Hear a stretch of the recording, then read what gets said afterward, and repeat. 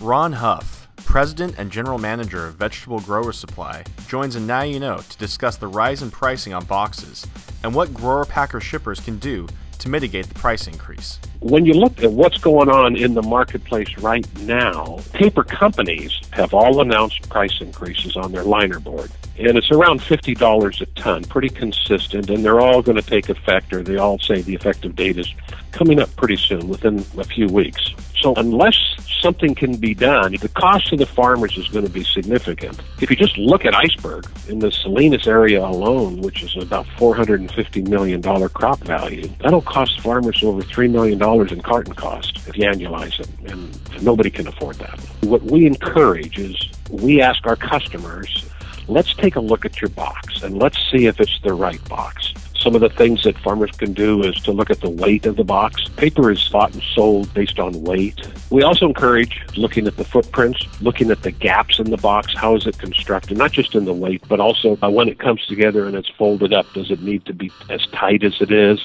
Look at the number of cartons that are being made, and is there a way that you can make them all the same way? And if you have to differentiate, then you do it with artwork. Because if a box company can run a similar grade over their corrugator, you're going to get the benefit of a long run, and you'll save a little bit in the cost. We look at the design of the box and the color of the box. If it's just a box that's going to transport product to the marketplace and then be discarded, you probably really want to think about, do you want a fancy box with fancy print, or do you just want a carrier with one print on it? We're also looking at offshore supplies where it makes sense, and we've used quite a bit in the last few years. Not always, but when it makes sense. It's really amazing that there were like 15 major paper companies, and now there's only a very small handful. Thank you for watching, and Now You Know.